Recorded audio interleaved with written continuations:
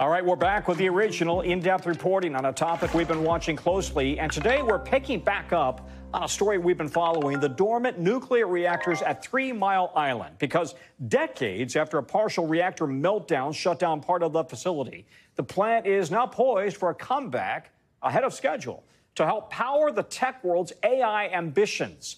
NBC News got exclusive and rare access to the plant as old technology gets ready to power up the future as well. Here's NBC's Tom Winter.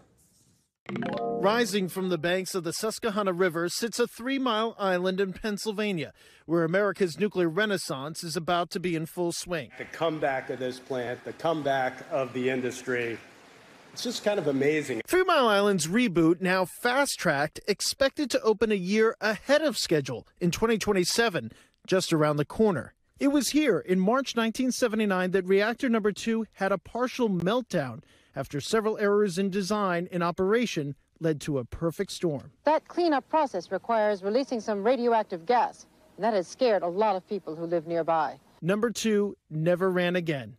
Decommissioned, and multiple studies by universities and government regulators found that the radiation released from the accident was 1/6 of a chest X-ray, and impacts were, quote, negligible. Even as reactor number 1, this power plant kept going until 2019 when cheaper sources of energy forced its closure. Now, it's time to power the good reactor back up. 1979 taught the industry so many things.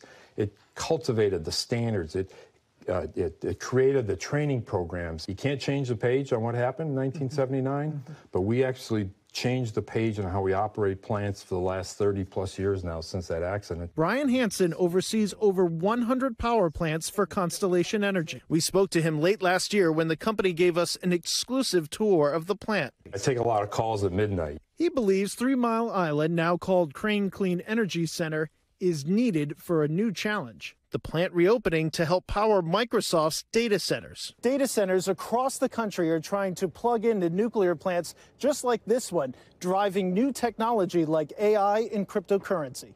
How big is the demand?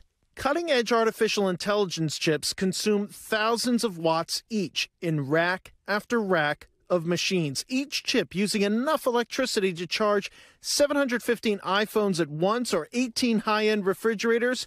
One data center can equal 43,000 homes. For the first time, I think the market's starting to signal like this could be big. It's part of a nationwide nuclear renaissance from California to Michigan to PA.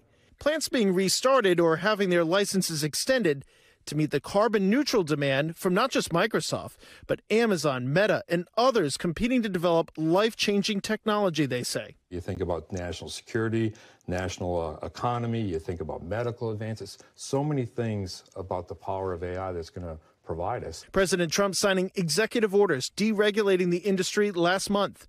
His Interior Secretary saying, President Trump here today has committed to energy dominance. And Pennsylvania's governor, a Democrat, was here just this week for the plant's big announcement. Folks shouldn't sleep on nuclear.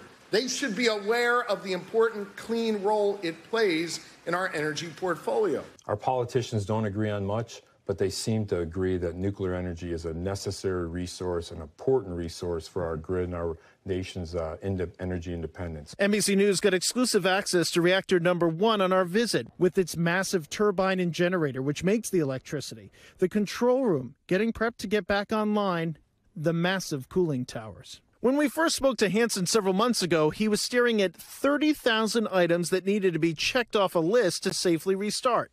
Through it all, he's remained confident. We've gone out and done inspections. It's in great shape. Now his CEO says that thanks to approval from the grid operator to reconnect, the timeline is moving up a year. What won't change, Constellation says, is the plant's time-tested systems. I'm looking at these controls, actual real physical switches, and I'm thinking, this doesn't feel very 2024. This feels very 1960s when this plant was built.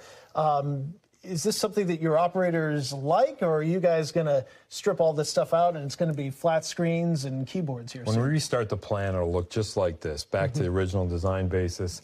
And operators, when they reach for a switch and they turn it and they know it's going to send voltage on a copper wire, that's when they're most comfortable. Controls without the internet, a possible cybersecurity benefit.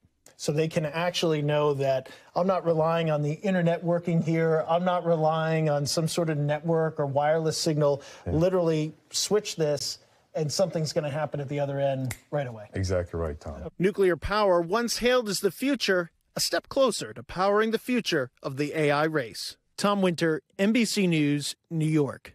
We thank you for watching, and remember, stay updated on breaking news and top stories on the NBC News app or watch live on our YouTube channel.